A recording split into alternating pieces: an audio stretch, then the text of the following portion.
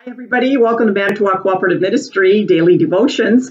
I'm Pastor Judine Duerwaechter, and today I'm going to bring you a daily devotion on a word that can be a little bit difficult for us to adjust to. And the word is adjustment. So one of the reasons I wanted to bring up this word adjustment is because this week I'm closing out my ministry with the MCM co-op, and there's going to be a lot of different adjustments that I know that I will have to be making, and our membership and friends with the co-op as well. I am taking this time to focus on my family, with two daughters having babies in just a few weeks and in just a few months, and a dear mother who's having a major surgery. So I need to be present in my heart. I really need to be present for everybody. So nonetheless, let's talk about how we can move through this time of adjustment. When I think about the word adjustment, I think about really one of the first times I ever really heard and looked at the word in a more specific way, and that's in seeing a chiropractor, right? When you go see a chiropractor, don't be telling him or her, "Oh, I love it when you crack my back," because that's not what they're doing. They get so mad, right? I have a favorite chiropractor too, and he says to me, "No, I'm adjusting you. I'm not cracking your back." And the reason, of course, for the adjustment is that when our spine is adjusted and aligned, it literally creates the ability, the excelled ability for our bodies to be whole and to feel better and to fight off illness much, much better. So I always thought of a chiropractor when I hear the word adjustment. I also think of the word adjustment when kids go off to college. I've had this experience, perhaps you have too, and there is a major adjustment for both sides of the family. The child, the student, residing now on campus, and the adjustments that they have to go through, not having that adult around parenting them pretty regularly. And then, of course, for those siblings and parents who are at home adjusting to their physical absence while they are off to school. So that one comes to mind. The other one that comes to mind when we're adjusting to something is the seasons. We're in the beautiful fall season right now, and we make adjustments to how to prepare for that season, adjustments to prepare for winter. And then once, there's spring and summer, we make adjustments to prepare for those seasons as well, so that we can enjoy them in the most, beneficial way.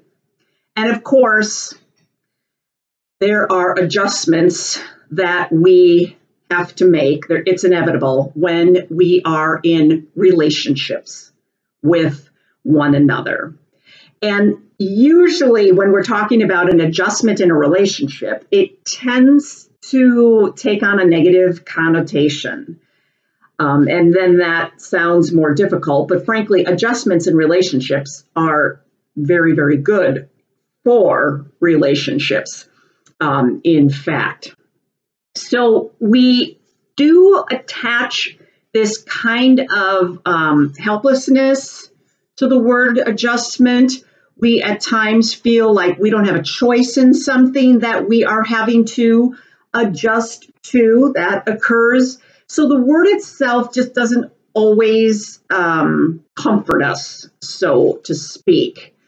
And I think about the scriptures in what God says that we're supposed to remember about adjustments, and that God promises that the hardships and the difficulties of adjustment, scripture calls it oftentimes the night or the darkness of adjustments, it won't last forever.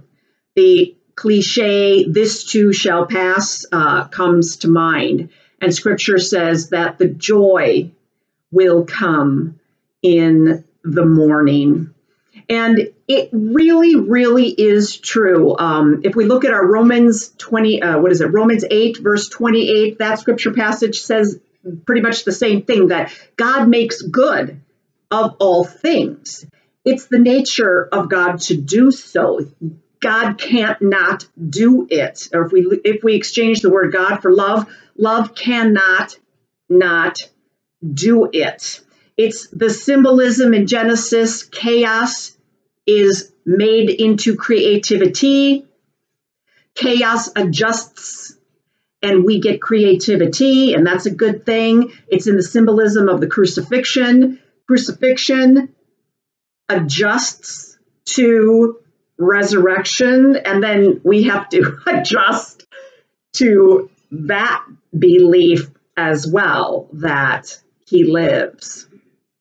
So it's really a word that I would hope that we could take away from today, the notion that we certainly don't like to necessarily have to adjust to something. We do like our comfort, don't we?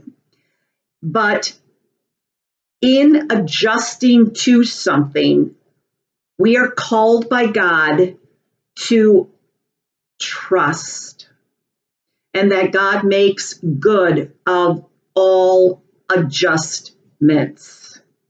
And we are called to take a deep breath and believe that despite what the darkness might look like, the joy of the morning will come. The resurrection says so. And you can't deny that fact. Think of your life. Look at the evidences of your life and how chaos was made into creativity, and how small crucifixions or large ones in your life had turned into life-giving resurrection of some way, shape, or form. So please, let's take this word adjustment with us today. Let's place a positive connotation on it, and let us know that when it's there, we recognize it, and we trust that the joy in the morning is right around the corner. I hope this was helpful, friends. Take great care, and I will see you tomorrow. And remember to live to love. Bye-bye now.